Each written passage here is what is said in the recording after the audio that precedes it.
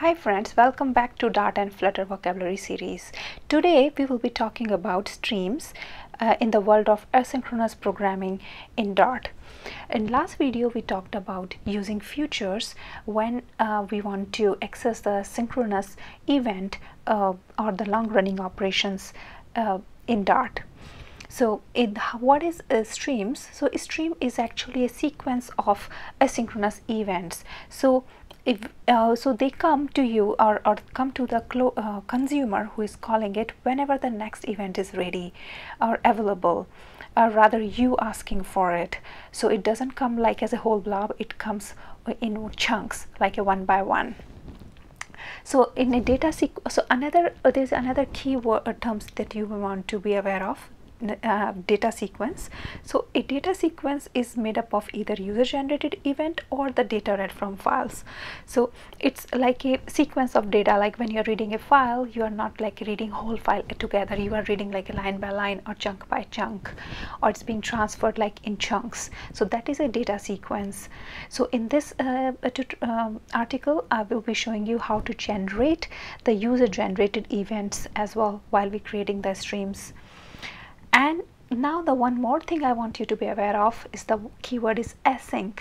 So what is async? As we saw in our last video, we were using the await keyword in the async functions, and these with the functions which can use await keywords in it has to be marked as async, and that's kind of tell our functions to return a future. And so what await does is the function where whenever it sees await, it suspends at the await as it hits the await keyword, it suspends the execution right there and wait for it to return before executing the next line in the program. So that's what we explored in the last video. So first thing is creating stream.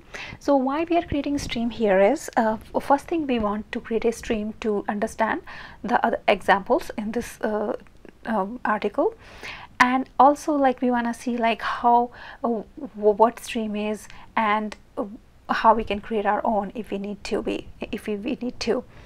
So the first thing is like we'll be creating so streams is actually the delayed spaced out events that are supplied to the consumer. So here what we want to do is we want to create a something similar functionality to basically to demonstrate this example, like we have to mimic the behavior of a stream. So we will be creating this stream. There are two ways to create this stream. First thing is using the generator functions, and there's another one more we will see how to using the iterable, the stream iterable. So what is a generator function? So generator function we'll see in another video like in detail, but in here I just want to brief you on this. So generator function actually help you to produce lazily a sequence of values. So I want to create a stream of 5 numbers like 1 2 3 4 5 integers, but I want them to be available not at once. I want them to be spaced out, I want them to come delayed, not like everything together. So to mimic the behavior of a stream or to mimic a stream. So that's what I'm doing here in this method, and this is I've called generator function. So yes, there's another keyword you might see, async star. So that is what is responsible for returning the reference so when you see this keyword, it says it's returning a stream. So a stream is actually a bunch of the future objects, not a one future object. If you see just async, that means it's returning a one future object, and if you see the async star, that means it's returning a bunch of it's returning a bunch of future objects, which is a stream. And the yield is helping us to send out the spaced out events. So now the second method is print stream. So we will see more about like listen keyword here, listen method. So the way we can access the stream is using the listen method. So how it works is, so it takes it like one event by one event and you can process it. So we'll see later in this article how the more things that we can do with listen. So right here, so we are just using it to print the events in my this generated stream. So that's the function of this print stream is right now. So now this is a method, create stream using generator. So here I'm basically creating a stream, calling this method and just printing it right here. And this is my example 1, create stream using generator. So basically it's just printing 1 through 5. You can again run the same code, it's right here in this here, or you can copy the everything to the Dart pad as we did in the last video as well. And in here I will show you in my Android Studio how I did that.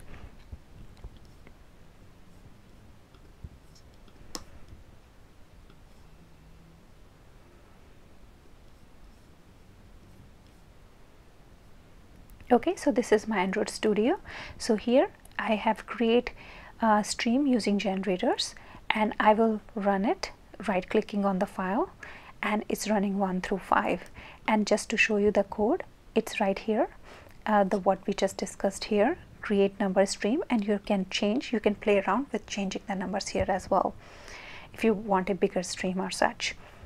So the next way is to call using the iterable. So how the iterable works is, this is a stream method in the stream class method from iterable. It takes a list of the numbers or anything that you would like, and it returns a stream. And again, it's the same stream as we created in the last example, and you can print it with the same way, and it has the same output. Now retrieving events from a stream. So one is the using listen, what we just saw. So in here what we are doing here is we are creating a stream.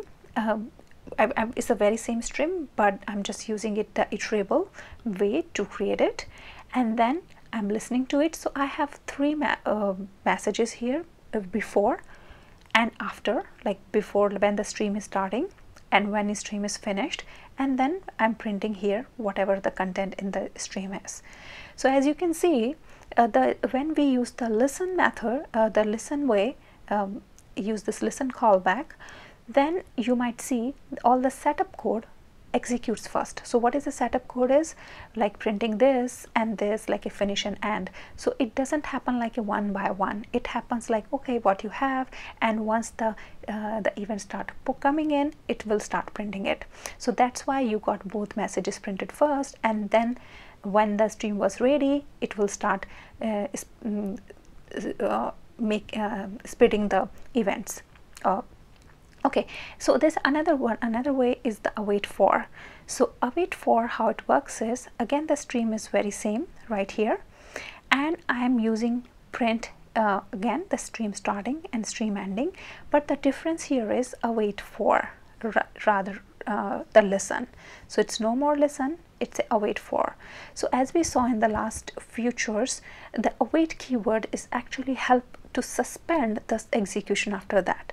So the stream is giving me the event. So it will keep printing it as the events becomes available. So first it will say 1, and then it will wait, then the 2 it will wait, and 3, and so on. And once everything is done, then it will come here and it will execute this line. So that's why you can see the stream starting is the beginning and the stream finished at the end. So that's the main difference between the await for and the listen way of accessing and retrieving the events from a stream. So whenever you use, you need to decide on using listen over await for. You may want to keep this condition in mind. All right, so now the next is processing stream events. So here it's an example of like what if I want to take an action of my events. So in this case, I want to add my events, like I want to add all the 1 through 5 and want to make it basically printed, for example. So in this case, I have a add event method right here, the add event method right here. And this is, I'm using await for. Why I'm using await for here? Because I want to control the sequence of these events which are coming. So that's why I'm using the add events. And I know since I'm calculating the whole result and then I'm returning, that's why I'm using the future right here. I'm not returning a stream. Note this point here. I'm not returning a stream, I'm returning a future, because I want to calculate the everything, the whole result, and then I want to return asynchronously to my calling function, which is add number in a stream right here. So let's execute this code here. Let's find it. So this is my example number 5. So you should be able to figure out the code is right here and right here. So now it's from Iterable and is adding the events and it's printing the total. So this code total is returned when my whole add events, like total of this is 15, is returned, and then it will get printed. So let's uncomment this line in the main function and comment the first one.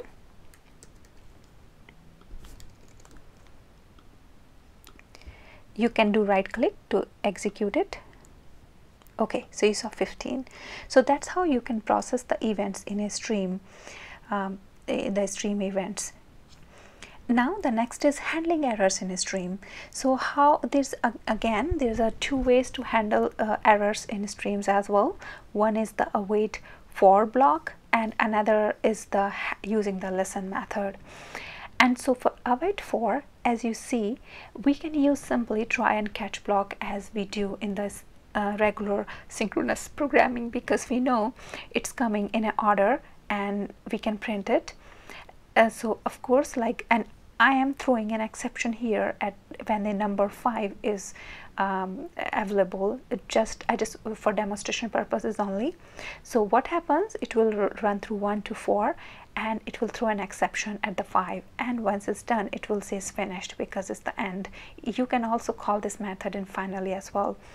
So by the way, stream can be treated in these 3 ways. So first thing is like a stream notifies, like when first error is there, the error events, it reports the first events and stops. That's what we are doing here. So it come across the first events, it ran through until the exception, and it reports it and it stops. So this is the case we are showing in this article. However, you can also do the streams which notifies for multiple error events, or also you can use it in a way where it notifies the events and also continue delivering events.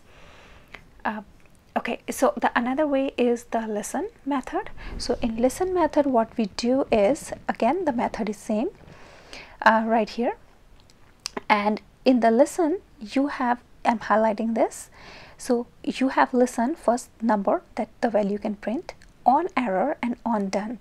So if there's an error, it will print right here, and when it's the last, when it's done, stream is finished, you will use the you will print finished. So as you can see, the result of await for and listen is the same in this case. So that's pretty much for this article. We saw like few properties of stream. In the next article, I will show you how the different types of the streams. Actually, there are 2 types of streams: the single subscription and the broadcast streams. And I will show you few examples that we can that's useful dealing with streams. So I will see you in the next video.